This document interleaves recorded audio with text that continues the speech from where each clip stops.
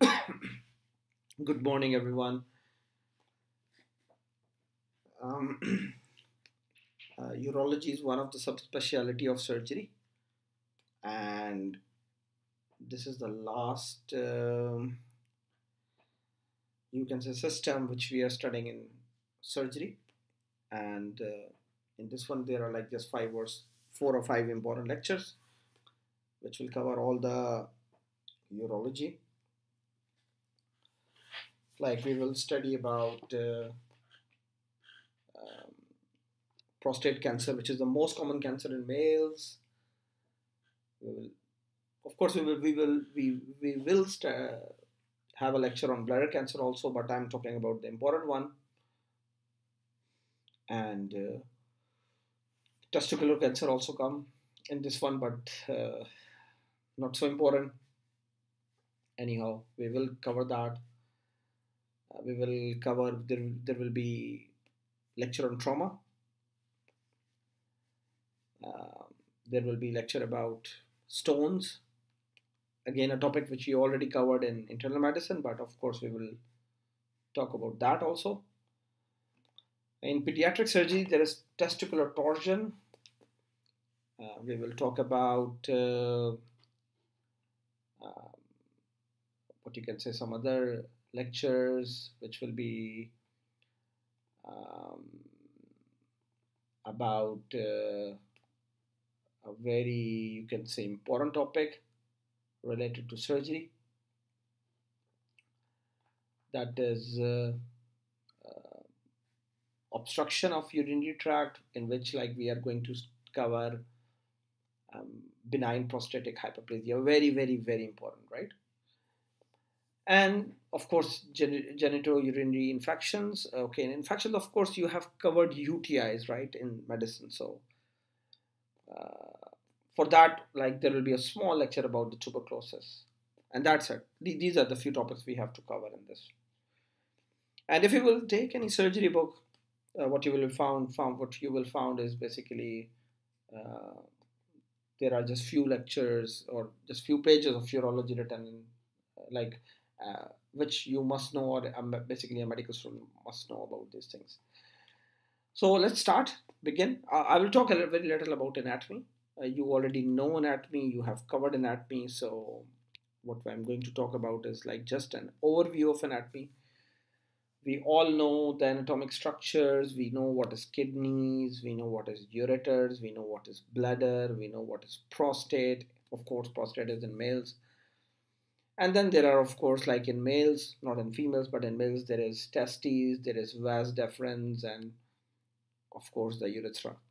So the urethra is long in males and urethra is short in females, and that's one of the reason that the males have less UTIs and females have more UTIs. And one of the very important thing to know about these structures, they lie outside the peritoneum. But in urological surgeries, what they do is like they approach to these structures, uh, you can say through the peritoneum. So that's why you can say the approaches are intraperitoneal approaches to the kidney, to the bladder. So that thing. And nowadays the story is a bit changed because nowadays you can say uh, laparoscopic surgeries are available. So as we know, kidneys, there are two in number. They are retroperitoneal and they are covered with the fascia. We call it as, I don't know, it's gerota or gerota, whatever. And the left one kidney is very closely placed to the spleen, and on the right side, of course, there is liver, and that's why you can say the right kidney is lower than the left kidney. Okay, you can see in this uh, picture as well that the right kidney is a little lower than the left kidney because of the liver. So uh, uh, that's one of the things. Um, we know the blood supply to the kidneys, right? They are from the renal arteries, which arises from the aorta, and what you can say, um, this is like important. And in medicine, maybe you have studied, renal artery stenosis. And the renal veins, they drain into the vena cava, inferior vena cava, and yes, like this is the thing. And of course, the ureters, they arises from the kidney, and above the kidneys, we know that there are adrenal glands, and we know what is the function of the adrenal glands: epinephrine, norepinephrine, glucocorticoids, mineralocorticoids. Okay, all these, they are formed by adrenal glands. So uh, these are the ureters which they are showing, and uh, like these basically drain the urine to the bladder, and the important thing is, um, that there could be stones which can block ureteric colic. We may have, right? And then of course this is the bladder, and in males, of course, they are placed very close to the prostate, and uh, like of course you have covered the bladder anatomy in quite detail. What are the muscles? It is called as detrusor, and the prostate, it is present at the neck of the bladder. uh, when we will study prostate, we are going to talk more about the anatomy of the prostate, and yes, so, and in the males, of course, there is scrotum and the testes, and we know like what is the function of that, and what is the anatomy of that. So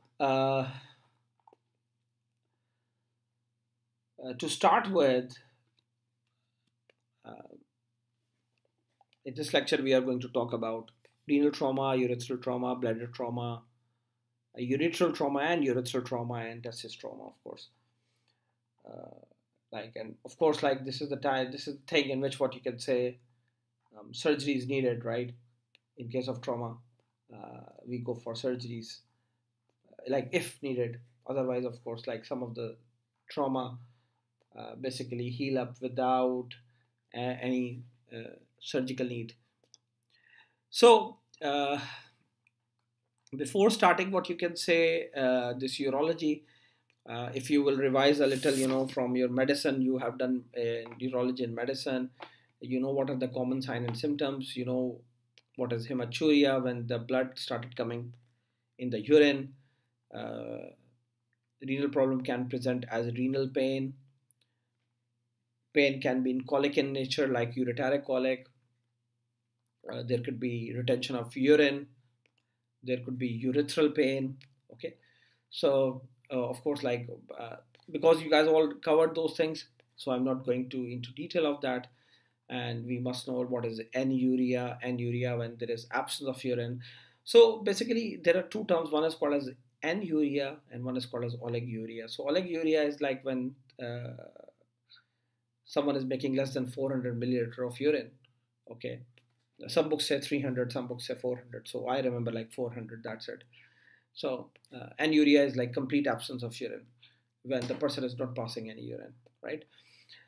So like all the things, of course, so that's why I'm not going to into detail of that. Okay, so I will start with trauma. Uh, so as you can see in the introduction, that the urinary tract is divided into two. One is called as like the upper and the lower urinary tract and external genitalia. Same like how we divide the you can say respiratory system, right? Into the upper respiratory tract and the lower respiratory tract. So same thing goes here as well. So you can say upper urinary tract is renal, like the kidneys and the ureters, and the lower is the bladder and urethra. And of course, then there is external genitalia. So it's very easy topic. Uh,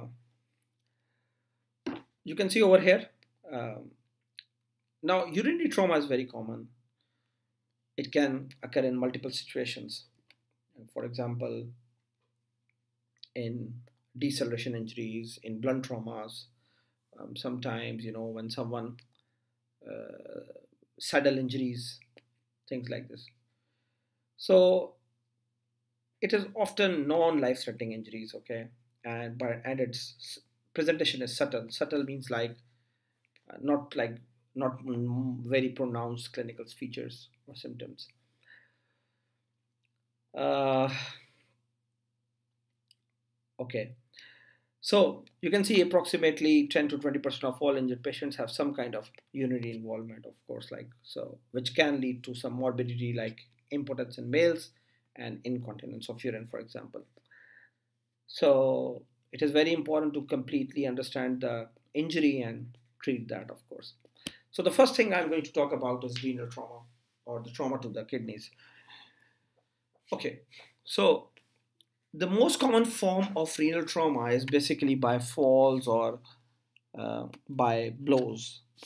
Okay, so for example, uh, someone who is involved in a crushing injury to the abdomen, for example, they may have this thing, or road traffic accidents. So you can see like it's the most commonly injured organ in all the urinary system, and of course, if it is the most common one, so I'm not saying it is a very important topic, but what I'm saying is, what I'm going to say is like, in all this trauma things which we are going to discuss now, of course, this hold a very important place because this is the most commonly injured organ. And whenever it is injured, of course, it is associated with other uh, organ damage as well. Of course, intra-abdominal organ I'm talking about. So the cause of injury could be like it could be blunt trauma, it could be penetrating trauma. Penetrating trauma like gunshots or stab wounds or anything like this. Okay, so the important thing is that uh, this is a very important point, surgical point of view, that most renal traumas are managed conservatively. So basically, we don't need any kind of intervention or surgical intervention to treat that. So what happens, like anyone uh, who have kidney trauma, basically they can present with some features like hematuria, blood can come, okay, and of course like uh, it is a very important sign, you can say, or symptom, whatever. So blunt trauma, which is the most common form of renal trauma, it can occur in motor vehicle accidents, falls from height, assaults, and of course like whenever there is high velocity impact, it can result into a contusion, a hematoma, a laceration. And in deceleration injuries there could be renal artery thrombosis or renal vascular disruption or avulsion. Avulsion means like completely cut off. And the other type is, of course, penetrating. It is less common. Uncommon is, by the way, I think like this thing will give a better idea. So again, as I was talking about, like it could be a gunshot wound, it could be a stab wound, and of course, like the mechanism of injury is like, of course, through the renal parenchyma or through the renal tissue, like there is a complete division or cut can be there, right? So if you go further, when to suspect a renal trauma? Again, like the same point which I was talking about before, is like anyone simply who get a renal trauma.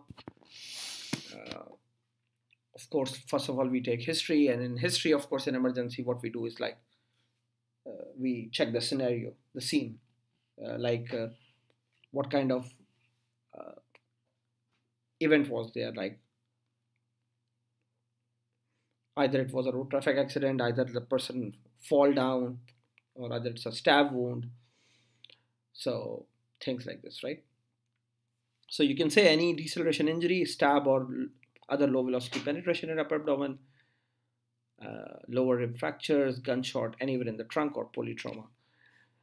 So now the patient can present with hematuria, okay, or the patient can also present with abdominal distension after renal injury. We call it as meteorism. Okay. So, okay, hematuria, like it's not like this that hematuria will occur all the time, but it could be a closed hematoma, like just in the abdomen. Okay. So, what happens is, of course, we can go for a CT scan nowadays. Of course, that's a very important thing. So we can classify or keep the renal trauma in certain categories. Grade 1 is when there is contusion or contained subcapsular hematoma, you can see over here, without laceration. So contusion will lead to hematuria and urological studies will be normal. Whereas hematoma could be subcapsular, it is non-expanding, and parenchyma is normal, right? So this is the features of grade 1. Then grade 2 is like non-expanding perinephric hematoma, plus minus cortical laceration. You can see this laceration less than 1 centimeter, and there is no urine extravasation. So now see, hematoma is perirenal, it is non-expanding, and laceration is less than 1 centimeter, and there is no urine coming out. Like, of course, like if this cut will go up till here, so of course the urine will start leaking into the abdominal cavity, right? So of course, like that thing is going to cause more problem. Then there is grade 3, and it is cortical laceration more than 1 centimeter, you can see, but without any extravasation. See, the cut is until here, but it did not extend to this place. So that's why the urine is still, you can say, is not leaking out. Okay. So this is grade 3, and these are the features. Laceration is more than 1 centimeter, but still, you can say it is not leaked out, right? The collecting system is intact. Then there is grade 4, of course. In this one, basically you can see like there is extravasation with the cortical laceration or thrombosis of segmental vessel. The laceration is going all the way through renal cortex, medulla, into the collecting system, right? And the vascular means like main renal artery or vein injury with contained hemorrhages there. So this is like grade 4. Grade 4 trauma. So other than that, you can see over here what is grade 5. As you can see over here, grade 5 is completely shattered kidney, and you can see over here that lot of lacerations are there which are extending inside the cortical system, like some of them maybe, but see, this piece of the kidney is broken, and you can see the renal pedicle is, avulsion is there, or thrombosis is there. So this is like grade 5. Or simply remember, like in grade 4 and grade 5 there is extravasation of urine, right? Whereas in grade 3, 2 and 1 there is no extravasation of urine. So what is the difference between grade 4 and grade 5 is like grade 5 there is, the kidney is shattered completely. Okay.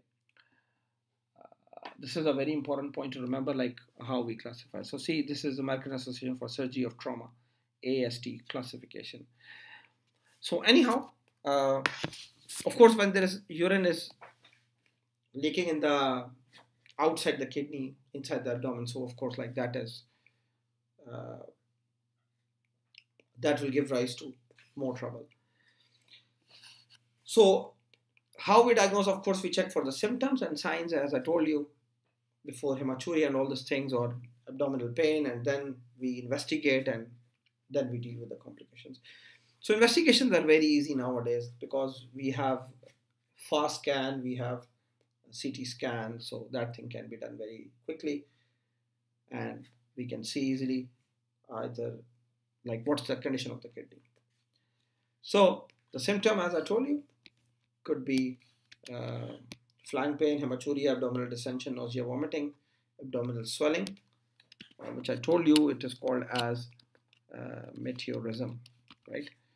And signs could be, of course, due to the blood is the patient is losing the blood, so the patient can go into shock, flank mass, or fractured ribs you can find.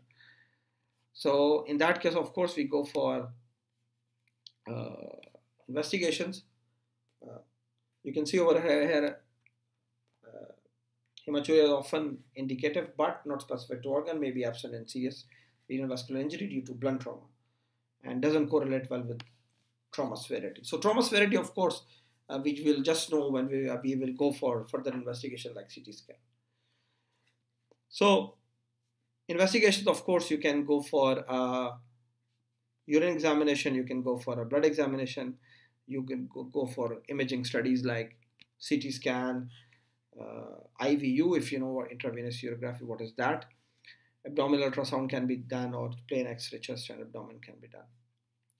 But the best investigation is, of course, CT scan, because it provides the detailed condition of this, of the extent of the injury. You can grade the renal injury. Without this, of course, you cannot grade. So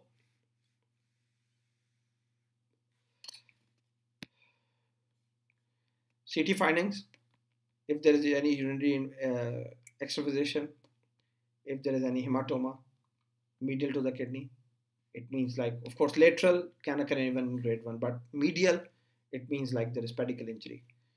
And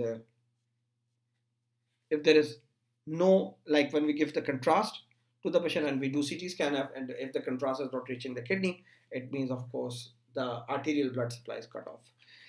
Like if you will go logically, very easy to understand. Okay, here is the CT scan of a renal injury. You can see over here, right? And what happens is, like, whenever there is any injury to the kidney, there could be complications. And what kind of complications can be there? There are some early complications like hemorrhage and shock, or urinoma, like collection of urine is called as urinoma.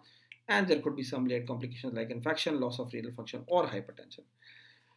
So again, hematuria, we know, like, person is losing blood. Like hematoma, it means again the person loses blood because now the blood is not into the intravascular space. So for that, of course, what they do, they use a cystoscope or a catheter. For urinoma, of course, they have to evacuate that. Okay. Hypertension, of course, it's a late complication, but it can occur because renal parenchyma is injured. Sometimes there is post-traumatic aneurysm formation of the renal artery as well. So these are the complications. So management, of course, you will go for the emergency management, like you will treat the shock. Remember about ABC, airway, breathing, circulation. You will treat the shock, you will resuscitate the patient, you will evaluate the other injuries, and then we go for like managing the kidney. So active observation is needed because most of the cases of blunt renal trauma and 50% of the penetrating trauma basically needs conservative management and correction of general conditions with active surveillance, bed rest until gross hematuria clears, and keep on doing hematocrates and imagings. So what they do, like, of course, whenever patients reach to the emergency, they ask for the bloods, to arrange bloods, and they provide pain relief. They keep on doing their vitals. They give antibiotics to prevent infections. They take the urine samples. They do intravenous urography. They do CT scan. And all these things are done. And watchful waiting, or keep on observing. But If the condition is not controlled by that, of course, surgical exploration is needed, especially when there is life-threatening hemorrhage or large expanding hematoma. So surgical exploration is needed like in these cases. Okay. So of course, when they surgically explore that area, so what they do, like the first aim is especially to control the bleeding, and uh, like again on surgical exploration they decide what to do. So what they do is basically they check, like, of course, what is the condition of the kidneys. Of course, we cannot remove two kidneys, but if, for example, one kidney is too much damaged, so of course they are going to remove that. They remove any hematoma because the hematoma can cause pressure on to the adjoining structures. We call it as tamponade. So this thing is like what is done. So, but if, for example, if they found a small tear, so maybe they will just suture it. Okay. Otherwise, of course, if a kidney is grossly damaged, then the only possible thing or the only way out is doing nephrectomy, or like in simple words, removing the kidney. Sometimes, what they do is like partial nephrectomy, like they remove the very badly injured area and suture the rest of the kidney. So this is what they do. So exploration is done in that case, and this is how they deal it. So these are the indications for absolute indication for surgical exploration. If someone have persistent renal bleeding with hemodynamic instability, expanding perirenal hematoma, pulsatile perirenal hematoma, and these are the relative one: penetrating injuries, extensive urine extravasation, grade 5 injury, shattered kidney, or non-viable tissue or arterial injury. So again, these are the principles of surgical approach, as I was talking about. In the start, I talk about, like most of the approaches are transabdominal, midline laparotomy. There could be flank approach. And the main aim is to control the bleeding. And then they expose the kidney, they open the fascia, they decide either they have to repair the kidney or remove the kidney. And of course, like debride, like cut off any non-viable tissue, suture them. Sometimes they use gel foam or Sergi cell to seal that area. If there is any extravasation of urine, so they must repair the collecting system as well. Okay, and if there is any parenchymal defect, so cover that. So what they do, how they cover, basically they use a piece of peritoneum. You can see over here the badly damaged kidney, they remove that and then they suture the kidney, and then they're covering it with peritoneum. So this is how renal trauma is, they deal. Then comes urethral trauma, and in urethral trauma you can see over here some major points that external trauma is very rare, but and very less chances, like they get damaged. You can see over here. But usually iatrogenic is like when you are, for example, they are conducting some surgery. So during that, if they damage ureter. So in many of the gynecological, vascular, urological surgeries, ureters can get damaged. Like especially while doing ureteroscopy, ureters can get damaged, can get ruptured, things like this. So they can occur. So anyhow, there is a grading system for ureter as well. You can see over here, grade 1 is contusion or hematoma, grade 2 is laceration when there is less than 50% of transaction. Grade 3 is laceration when there is more than 50% of transaction. Grade 4 is complete transaction with less than 2 centimeter tissue loss, and grade 4 is complete transaction with more than 2 centimeter tissue loss. Now the important thing I must mention over here, you don't have to remember the grading. You don't have to remember the grading and these kind of things. You don't know the general exams like PLAB or things like this. They don't ask questions like this. Okay. So what are the features? Simply whenever anyone have ureteral damage, They can recognize that, or how they know that like there is some damage to the what you can say ureters. So first of all, there could be no symptoms, right? Again, like the same thing, you will ask about like how the injury happened, and of course, like if it is iatrogenic, so during the surgery, the surgeons can look, for example, if the ureters are damaged or not. So depending on like either it's external trauma, either it's during the surgery, or of course, like if it is during the surgery, so they can present with low grade fever, flank pain, or fluid drainage from incision or drain sites. So there could be no symptoms to fever, pain, or sometimes a urinary fistula can form through the abdominal wall or through the vaginal wall. So these kind of things. So of course, the diagnosis can be done based on the symptoms and signs. Symptoms like fever, flank pain, abdominal distension, nausea, vomiting, and urea. If, for example, someone have both of the ureters are injured by we call it as bilateral injuries there. And signs is like the patient can present with acute peritonitis. There could be urinoma. Again, a collection of urine is called as urinoma. There could be sepsis. So, of course, like based on that, they investigate that. You can do a urine examination. Maybe you will find microscopic hematuria. And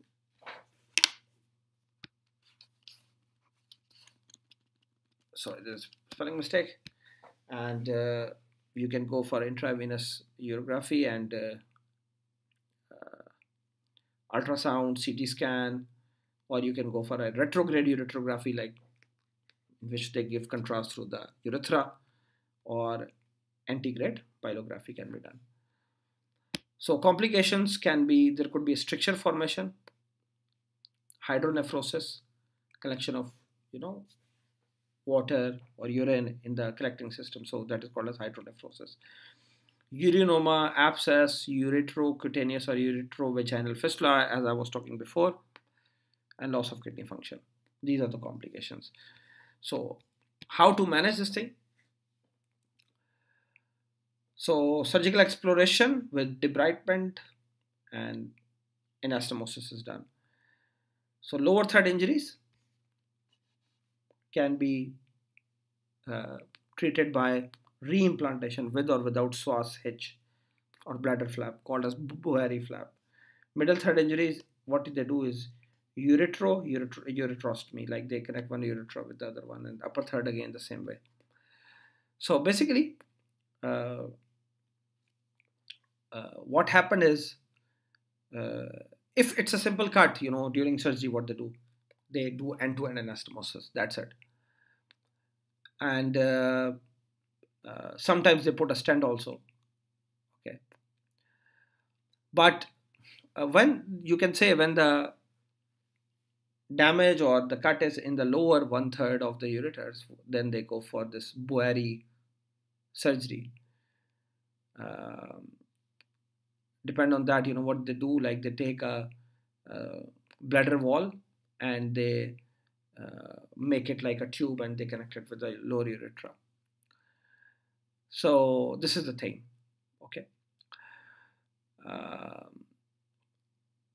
So one of the thing, is like whenever there is loss of tissue, like maybe due to trauma or due to surgery, when they lose a piece of ureter, the good thing is like they can mobilize the kidneys towards a little downward as well.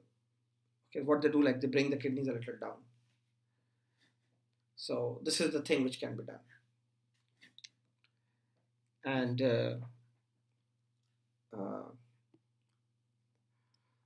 this is how they repair that. Okay. Other than that, after this ureter injury, there is bladder trauma, and bladder trauma is a little, you can say, a little technical, not too technical, but you can say just a little technical or different from the other traumas which we have covered. Now, bladder trauma is not so common, as you can see. But whenever it is damaged, it is associated with multi-organ injury. Okay, sometimes the bladder basically in injury or rupture, it can be disconnected from the urethra as well. And most of the time, bladder get injured when the person get the injury when the bladder is full, like maybe a direct blow. And sometimes the bladder can be damaged while doing surgeries as well. Like in females, of course, gynecological surgeries, or in males also. So any kind of surgery, of course, damage to the adjoining structures is a very common complication of surgery. Any surgery I'm talking about. 70 to 97% of ruptured bladder from blunt trauma is associated with fracture of pelvis. So of course, in that case, you have to take care of that as well. And 30% of fracture pelvis are associated with ruptured bladder. 25% of intraperitoneal rupture of bladder is associated with fracture of pelvis. So you don't have to remember these figures because this is just to give you an idea. Okay. The bladder rupture, especially, the most common type of bladder rupture is extraperitoneal. Most of the time it is extraperitoneal. If you know the anatomy of the bladder, you will know what I'm talking about. So you can see the bladder trauma could be due to contusion or it could be due to laceration or rupture. Contusion is the most common one and laceration is the less common one. Now laceration could be extraperitoneal or intraperitoneal. As I told you, extraperitoneal is the common one. Intraperitoneal is less common one. Intraperitoneal basically ruptures, usually they occur as a result of blow when there is distended bladder. Okay. Whereas intraperitoneal, of course, extraperitoneal most often you can say it is caused by blunt trauma. Okay. Or while during surgeries it can get damaged. So extraperitoneal, which is the common one, blunt traumas or surgical damage. Intraperitoneal, direct blows. Okay, so now again, guys, this one is the grading. I'm showing you over here. I don't want to read it, but you can say grade 1, 2, 3, 4, 5, same thing. And again, it is according to the laceration. And one important thing to notice in this one is, see, all the extraperitoneal are less grade, but whenever it is intraperitoneal, it is basically grade 3, 4, 5, right? So again, the same point I will repeat. Extraperitoneal are the common one, intraperitoneal are rare one. So how we can know that the person have bladder damage? Of course, it could be hematuria, abdominal tenderness, suprapubic bruises, or urine is leaking. But it's not always like this that you can see it in 82%. So there could be no hematuria at all. So, but intraperitoneal ruptures, they give more pain. Okay, intraperitoneal ruptures give more pain, sudden pain. The pain can be so intense that the patient can go into shock due to pain. So simply, whenever there is bladder injury, we can go for investigations. We can do CT scan. We can do ultrasonography. CT scan is the best investigation. When all the surgical patients, CTs is helping a lot. We can go for retrograde cystography. We can go for CT cystography. So we can go for X-ray even. We can go intravenous urography, IVU, just to see the leak. So retrograde cystography is basically to confirm the diagnosis. Okay. And whenever of course you will go for, this one is retrograde cystography photograph. See intraperitoneal rupture, and you can see the urine is in the abdomen, or you can see over here. This is the extraperitoneal rupture. See, urine is collected over here in the perivesicular space.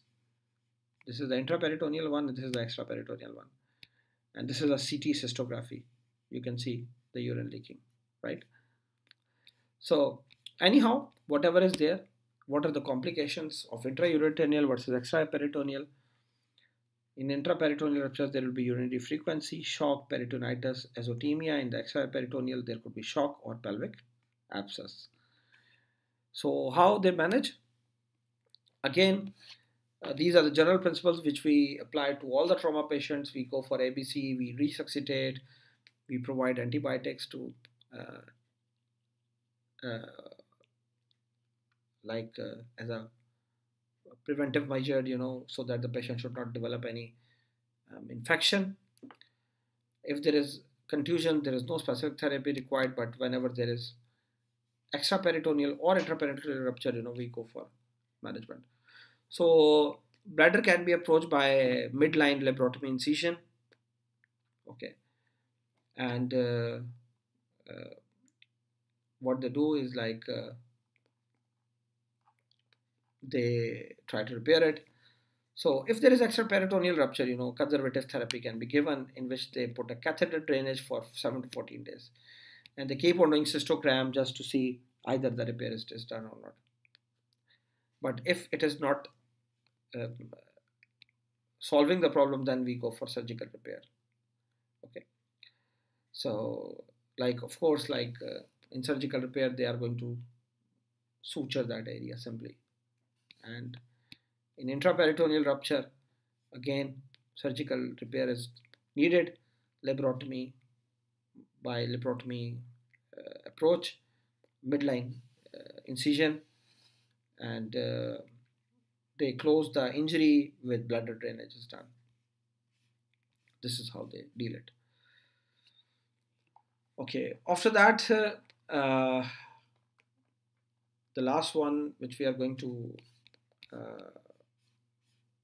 not the last one, by the way, is the important one, because is urethral trauma. Okay, urethral trauma is very common in males. Okay, remember why? Because the males have large urethra and the females have small urethra, so that's why there is increased chances that in cases of trauma or falls, urethral damage is very common in males, or straddle injuries, for example. In surgical books, they have given what you can say a typical photograph of a person walking, and he stepped on a manhole, and the manhole basically twisted and hit on the external genitalia. In that case, of course, what happens, the urethra can get damaged. This thing, or for example, bicycle injuries, especially, what happens is in bicycle injuries, sometimes you can hit the rod. So as we know, the urethra in males, it is going all the way through up to the glans penis, and it is very long one. So in males, of course, there are many urethral problems as well. For example, strictures can form, things like this.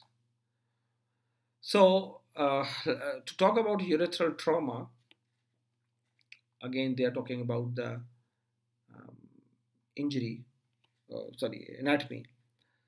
So it is the posterior urethra, it is the anterior urethra, and you can see the prostate, the one which is passing from the prostate and in the membranous part of the muscles, this is called as posterior urethra, and the one which is running all the way through the penis is anterior urethra. You can see the division through this line. This is the posterior urethra and this is the anterior urethra. Okay, so what happens, posterior urethral injuries are basically are associated with fracture of the pelvis, and anterior urethral injuries can be due to catheterization, instrumentation, blunt trauma like falling, straddle injuries, or penetrating trauma like stabs or gunshot. By the way, very rare. Okay, but of course we have to discuss each and every scenario.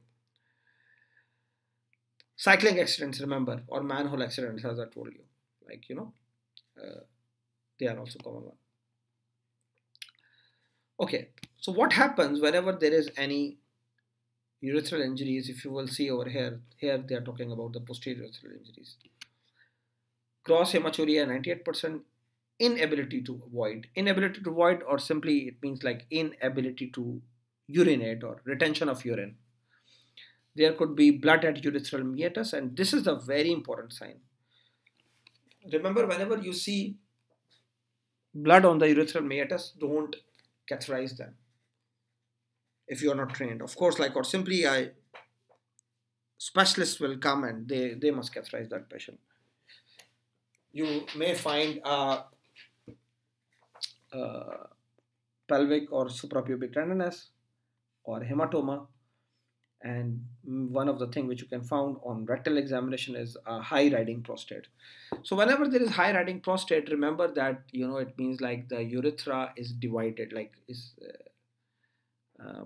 transected, and that's why there is no connection between the anterior and the posterior urethra, and that's why the prostate is high riding up, not at the normal place.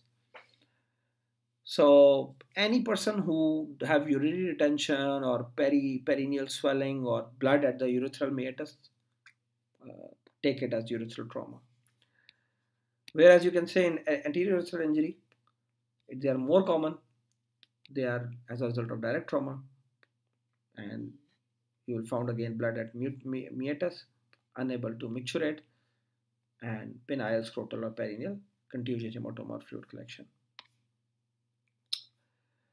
So simply, whenever any patient comes like this way, we take history, we ask like what was the event, how this thing happened, and we do examination. We check the urethra, we check the ureteral meatus, we can do a DRE or digital rectal examination, we check the prostate. And on history, we found like urinary retention or pain and all these things, right? So based on that, we decide.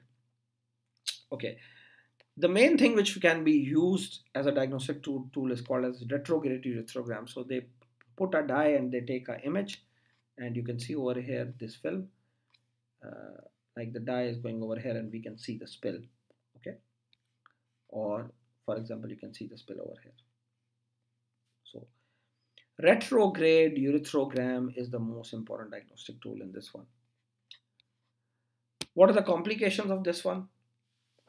Urine extravasation, infection or abscess formation, and stricture formation.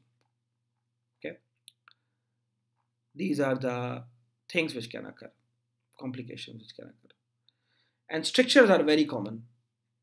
Okay, though it is written here at the end, but they of course like they don't develop right away, but they take some time to develop. So, but strictures are very important in this regard. How we manage? If it's a partial tear, catheterize them. If you, while catheterization, if you encounter any resistance, remember never proceed. Okay, stop there, because you can basically change a partial tear to a complete tear. Okay, and of course when there is complete tear, then surgical repair with urethral alignment is needed. So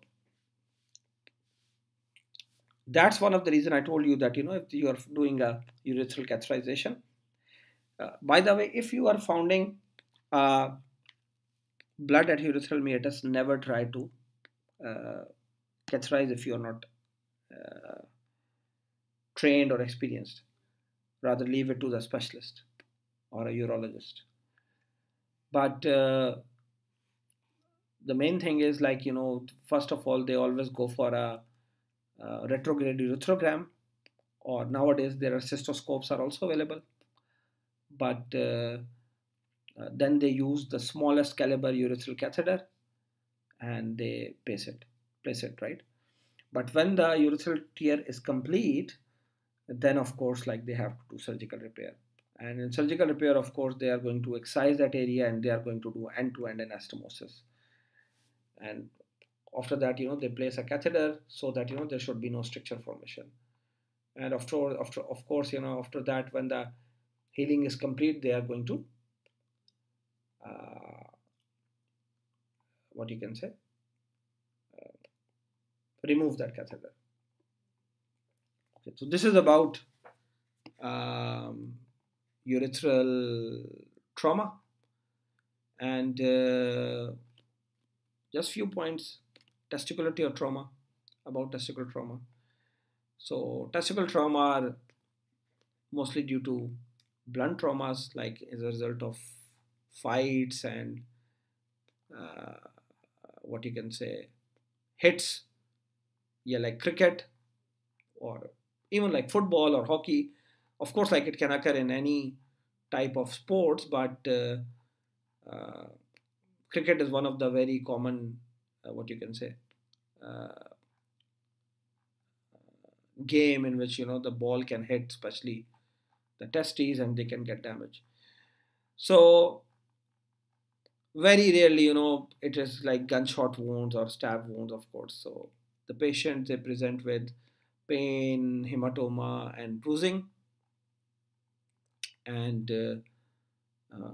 physical examination is often very difficult to perform. Why? Because there is too much pain.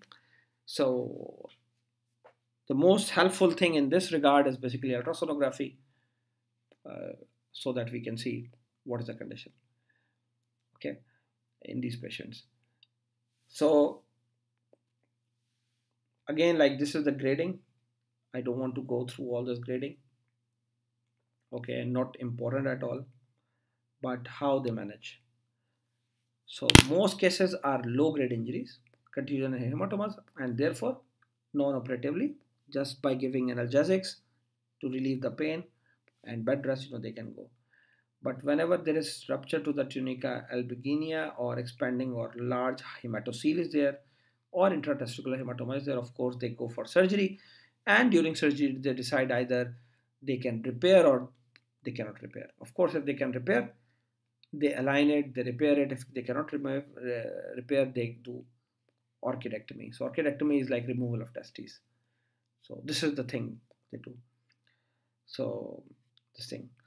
But the important thing in this one, like of course, whenever there is some bleeding is there, of course, like try to surgically explode that thing as soon as possible, because if you will delay the surgery, maybe you are going to leave a viable tissue, and maybe the tissue will become non-viable, and then of course you have to remove that thing. So this is the important point to remember. So thank you so much, guys, for this, for listening. I hope you understand, and I will see you next week.